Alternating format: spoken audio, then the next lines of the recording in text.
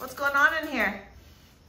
Is it behind the scenes time? Is that what we're doing? That is what we're doing. Tell our viewers what you're working on.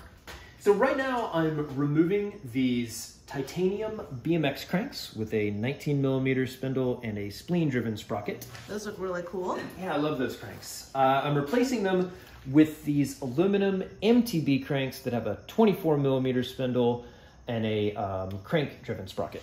Is that something that's hard to do? No, not really. We designed the Chimera to use a PF30 bottom bracket standard. Wait. Can you tell me what a bottom bracket is?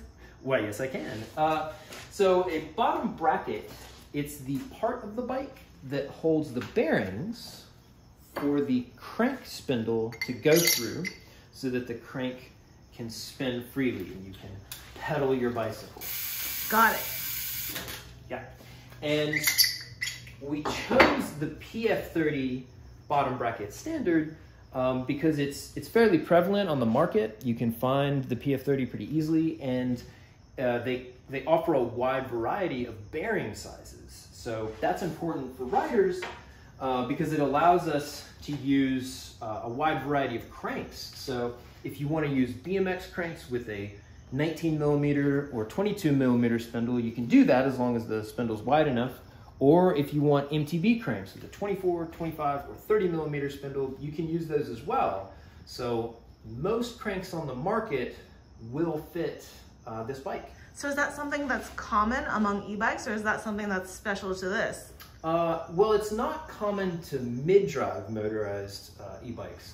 So some of the higher end mountain bikes use the mid-drive system, the Bosch, the Broza, and a lot of customized bikes use mid-drive systems like the BBS HD or the CYCX1. They're really cool motors, but what they do is they sit lower on the bike and they sort of commandeer this whole bottom bracket area.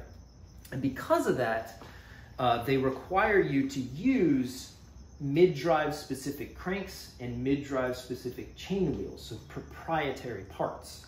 So this one is different then?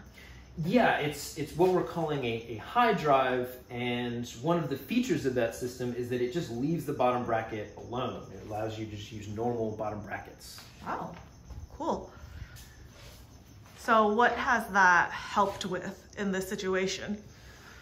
Well, it offers the customizability that I was talking about, right? So you can use a lot of different kinds of cranks. For some people, that's not so important, but it also enhances serviceability, right? So it gives you more options in that regard. So if for some reason your e-bike, you need to replace your e-bike cranks or your e-bike chain wheel, if you're using a mid-drive system, not any bike shop's gonna have those parts, and a lot of online vendors won't have those parts as well. They're pretty specialized and you don't have a lot of options.